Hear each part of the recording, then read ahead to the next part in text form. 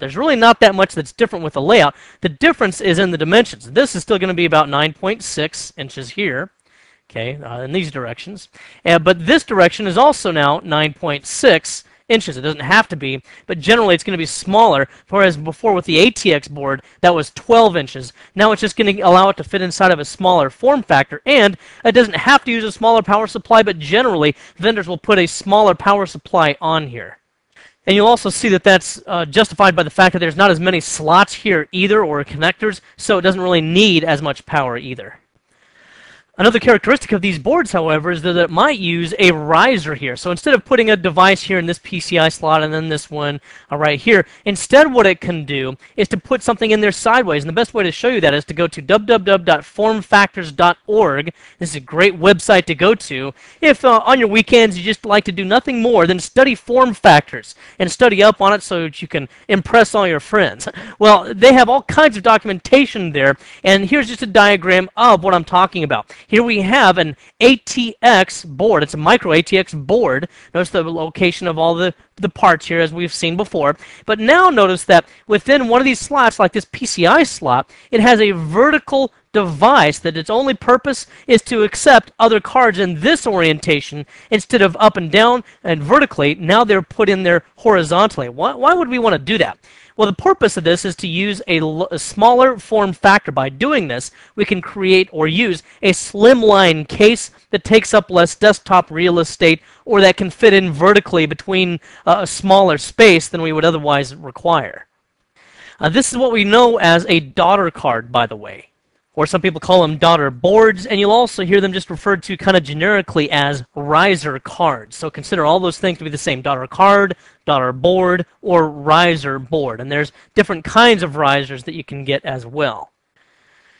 Now notice again here that we have this daughter card rising vertically out of the motherboard, and then these additional cards here plug in horizontally. This goes into a PCI slot, and these devices are also all PCI slots. The disadvantage to this is, notice that there's another PCI slot underneath these. I can't use that anymore. Also, these daughter cards do not support other things such as AGP, so it's strictly only for PCI devices. Now, there are a couple of other kinds of cards that can rise up out of a slot as well. It's not out of a PCI slot. It's out of dedicated slots that are kind of short. Let's go ahead and take a look at one of those. Here we would have, for example, an AMR slot. This is a 46-pin slot. Notice that its size compared to this PCI card slot over here on the right-hand side.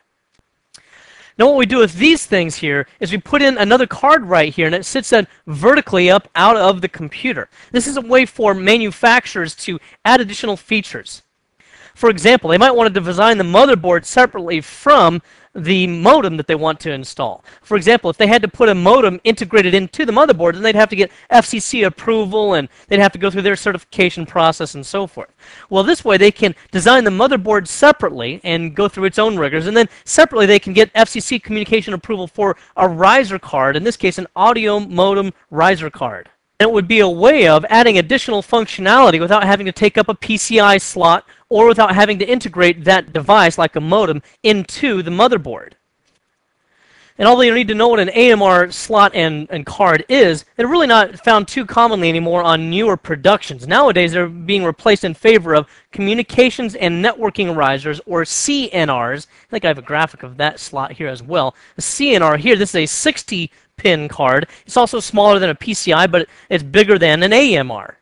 It has similar kinds of requirements, a similar kind of function. However, it's also more current, and it gives more advanced features in addition. For example, you can use that to add to the sound card capabilities of a motherboard, which might have integrated sound already into it.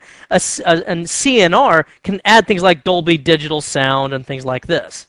Other advantages of CNR cards over AMR cards include things such as support for hardware acceleration. So if we have some kind of a function on that card that requires processing power, we can offload that processing power onto a dedicated processor for that device rather than depending upon the CPU to do it. It also has plug-and-play compatibility, and it has networking support also. And before I go on, let me briefly address something else called a new low-profile extended form factor, or also NLX is what they're also known as. And with these, we typically use riser cards, or again, daughter cards, daughter boards. And very commonly, they use those because they're for low-profile, really small form factors and cases. There's really not a whole lot otherwise that you need to know about NLX other than the fact that they use those types of riser cards and that they're usually pretty small.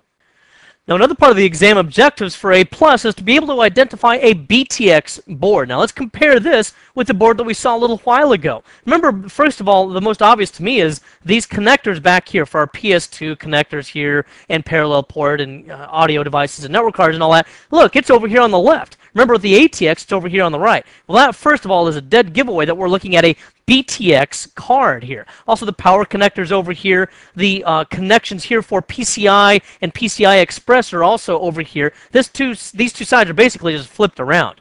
Also, another dead giveaway for a BTX board as opposed to ATX is that no longer are these expansion slots at a right angle to our memory slots. They're both facing the same direction. They're lengthwise this direction.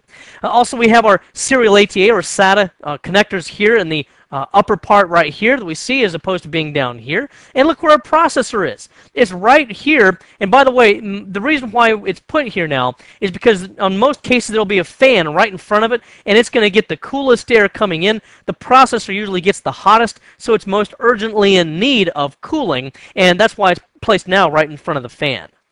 Other characteristics of BTX is that we have our floppy controller right here. A floppy ribbon cable in would come out of this connection. And look where our IDE connector is now. It's way over here in the back, next to these other serial ATA connectors. Well, why would they put this clear over here, by the way? Well, I don't know. It seems like it's further away. A lot of times cases are designed smartly now so that it's not such an issue, but in previous really old connections with AT boards, for example, this location for an IDE connector would have required that you get an extra long cable, and the specification for IDE only calls for up to 18 inches. But this should be plenty of space here now in our current implementations.